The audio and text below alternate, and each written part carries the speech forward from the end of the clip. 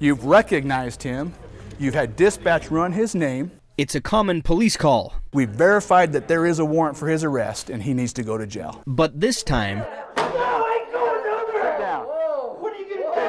St. George Police give the media a glimpse of what life is like behind the badge. We expect our officers to be able to respond to anything that's thrown at them and act appropriately. And given the range of calls, so you get that perspective of, okay, which tool am I going to use? How am I going to diffuse this situation or take him into custody in a matter of seconds?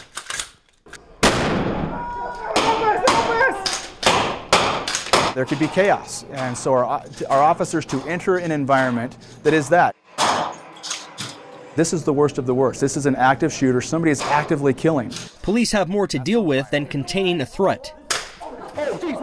Adrenaline rushing, heart pumping, and pressure mounting, all in a split second.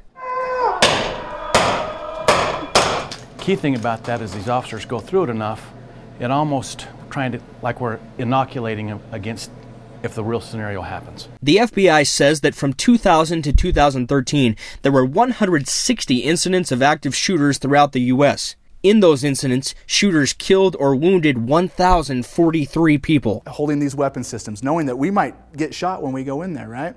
In annual training like this, safety precautions are key. That's why the fluorescent tape is used.